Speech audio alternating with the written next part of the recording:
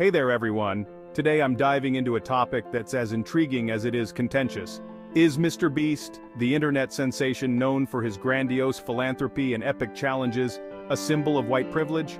Let's unpack this together. First, who is MrBeast?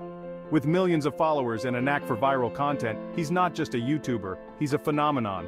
His videos, where he gives away cars, money, or even houses, have captivated a global audience.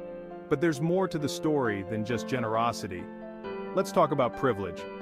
Privilege isn't about what you've done wrong, but about the advantages you might have simply because of your race, background, or socioeconomic status. When we look at MrBeast, we see someone who's benefited from systems built long before he was born. Systems that, historically, favored white individuals in America. Now, connect this with the idea of reparations. Reparations are a proposed way to address the injustices of slavery and systemic racism.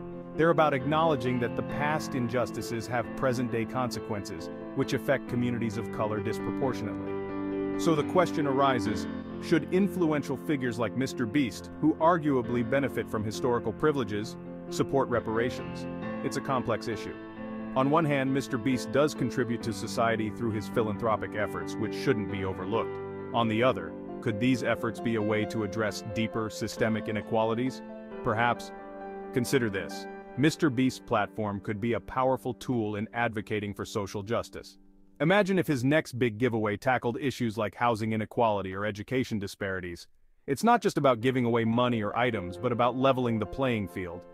In conclusion, whether MrBeast is a symbol of white privilege isn't just a yes or no question. It's about understanding the layers of privilege and how they intersect with our modern-day societal structures.